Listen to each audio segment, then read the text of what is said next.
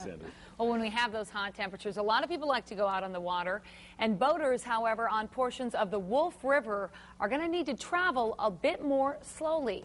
Yeah, be sure to make no wake. A Winnebago County judge today rejecting a boating group's challenge to a no wake rule in the area. The slowdown for safety stays, but not everyone sees the danger.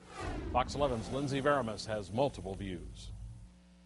On this busy stretch of the Wolf River, there's a lot more churning than the water. You know, we understand the judge's decision, but we still feel that the slow no wake is not necessary. We still feel that it's not a safety issue. Sherry Miller is a member of the Tri-County Powerboat Alliance.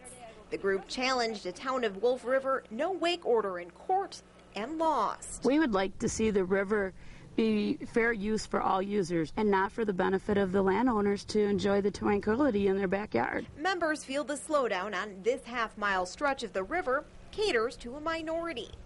Judge Barbara Hart Key disagreed, citing congestion and possible hazard. It starts right there. Joe Hall's property sits where the no-wake zone begins. They don't care. There's a lot of people out here that just don't care. Hall says boat wakes have damaged piers, eroded the shoreline, and caused injury.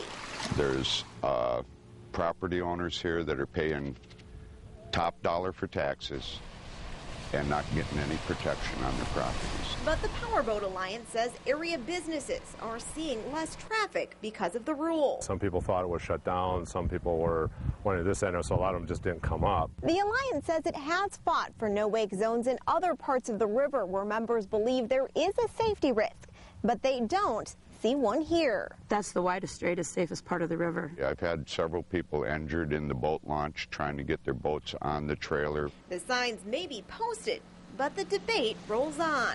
In Wolf River, Lindsay Veramis, Fox 11 News.